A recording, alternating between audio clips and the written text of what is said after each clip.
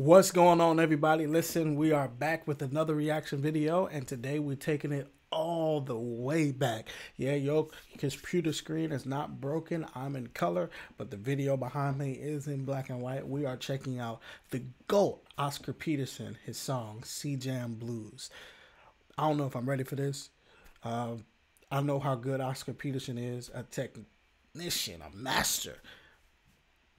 You can learn so much from listening to him for like 2 seconds. All right, so let's just jump into it. So let's just go. Let's go.